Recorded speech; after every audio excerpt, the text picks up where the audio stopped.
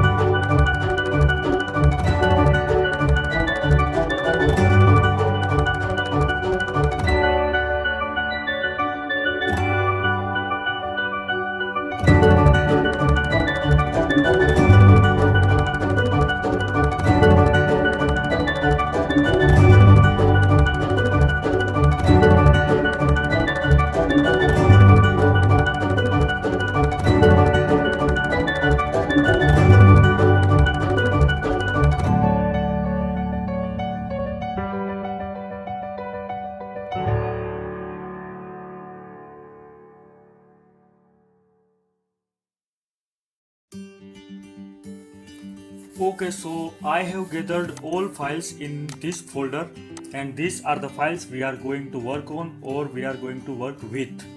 And I would like to show the basic image. This is the basic image and this is our final result.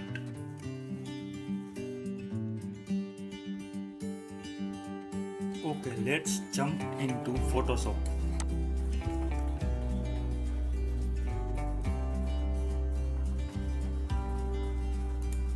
Now we will open this file into Photoshop and start working on it. Okay, to extract the subject from the background, we will use pen tool.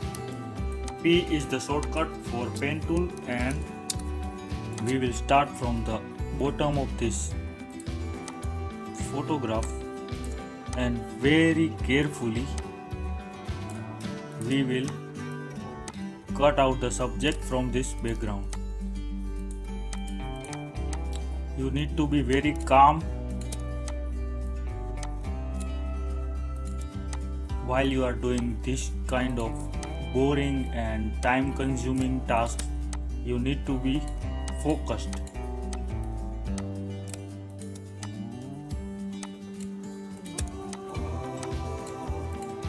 So this is the process of cutting the subject from the background and this is very time consuming, so I'm gonna fast forward the video from now till the end of cutting this subject and then we will talk back again later. So as you can see, we have selected our subject and we will click on mask and here we go. Now if we click on disable layer mask, we will see the subject with background and Ctrl Z. This is it. Okay, now it's time to find the background and bring it in our image. So here it is, we will drag it into Photoshop and now we will release the drag. Okay, now we will select it by Ctrl A, Ctrl C and now by Ctrl V we will paste it and bring it behind the subject. Now we will set it according to our image. Ctrl T for free transform and now we will stretch it from the corner and set it according to our image as we want it to be, and then okay, this will be fine. Then okay, and now we will set our subject in a position where it looks kind of realistic and perfect for this image. Okay, there is a problem in this image that the reflection of light, it's kind of odd and I don't like it, so we will use temp tool to get rid of this lighting. So we will use temp tool and click the sample from the background itself and brush it on the lighting, so we will get rid of the lighting completely.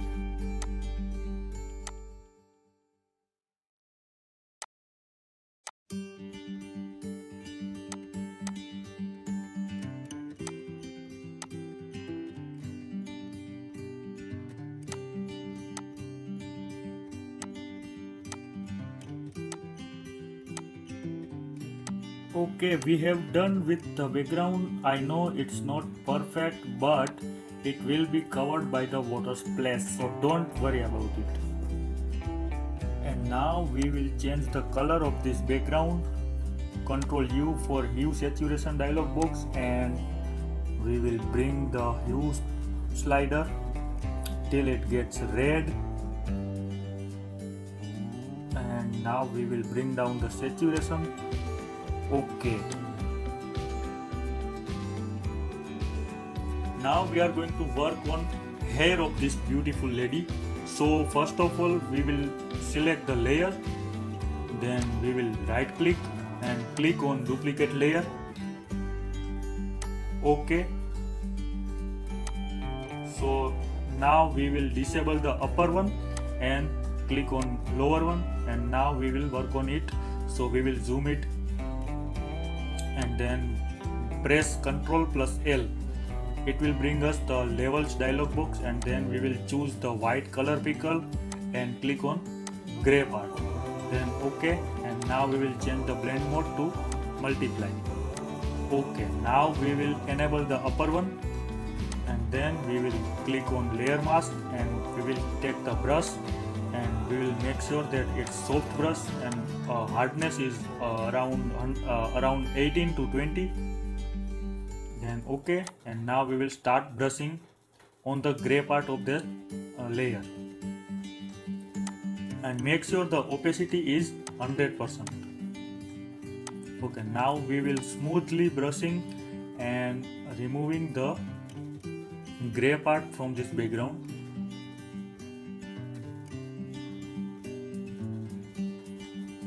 This will completely erase the gray or white part, and only the hair will be shown.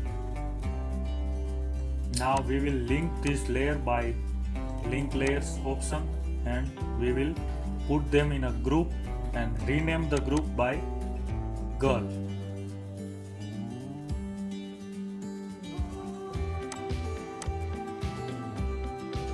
Now we are going to create that amazing splatter effect or water splash effect. For that we are going to load this brush preset into Photoshop, and for that we will click on brush, then setting, then first of all reset all brushes, then we will click again, and this time we will click on load brush. This is our brush preset and we are going to load it. So we will click on load. Brush are loaded, and now we will have to find the effect that we want in our image. This is it. Yes, click on it, and then okay. Now we will click on a new layer. So we will create a new layer and we will position it. Then we will make the brush bigger.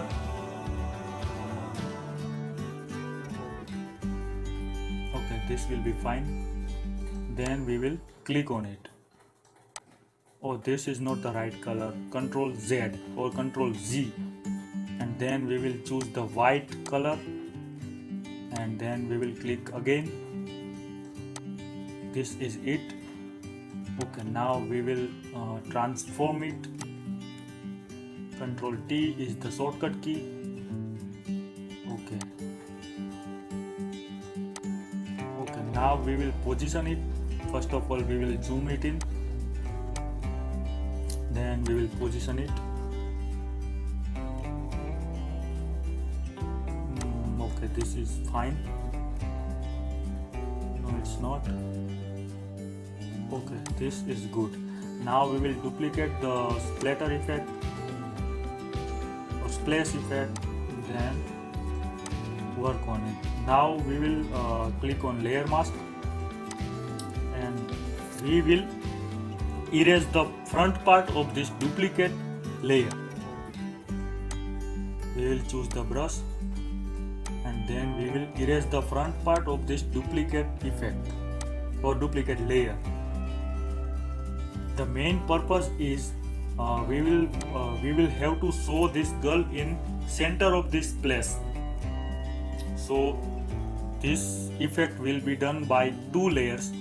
One will be the front part and the second will be the behind part, and the girl will be in the center. So this is it. Now it's in the center.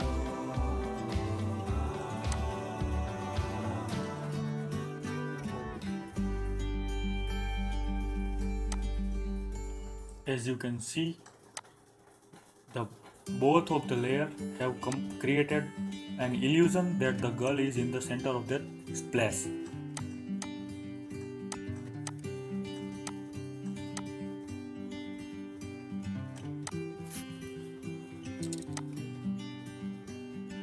Now we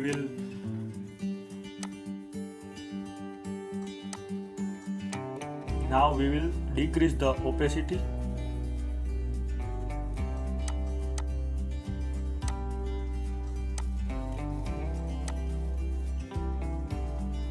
Okay, we are done with it. Okay, now we are going to add some water drops or kinda another water splash, and we will going to use a file for that. This will be used as water splash or water drops, and we are going to use it by drag and drop. So we are dragging it and we will drop it on our image, then we will drag it on all layers. Now we will invert it by Ctrl I, and then we will change the blend mode to screen.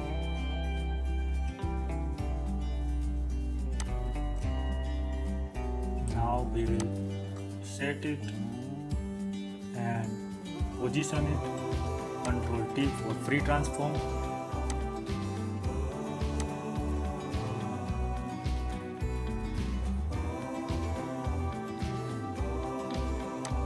Okay, now we are going to put a layer mask on it, and then we will choose the brush, make the brush bigger and erase as we want it to be.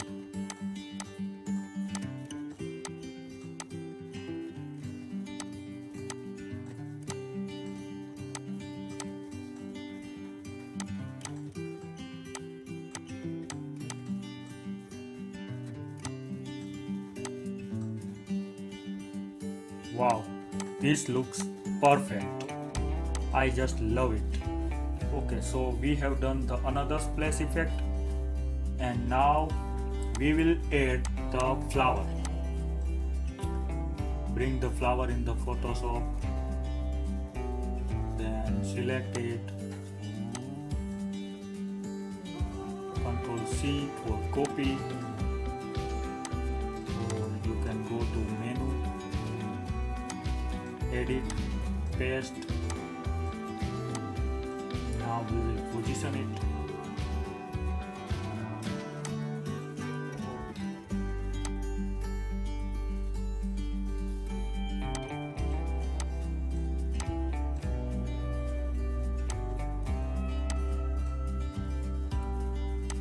Okay, this looks fine. Now we will bring it down, and then we will erase halfway so that it looks like it's in the water. So opacity will be 2022, and we will brush on it.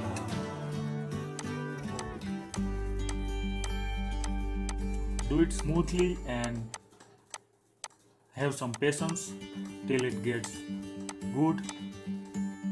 Okay, this looks fine. Now press Ctrl plus U to get the dialog box of hue saturation and bring down some saturation. And now above the all layers, click on color lookup table and select the first one, which is named as 2 stripes, and now bring down the opacity and set the opacity around 65 to 70. This is the before after difference, and this is the final result of our edit. I hope you will love it, and if you want to try it for yourself and you want the files I have used in this project, just mail me. I'll send you the project and the files, and you can try it for yourself.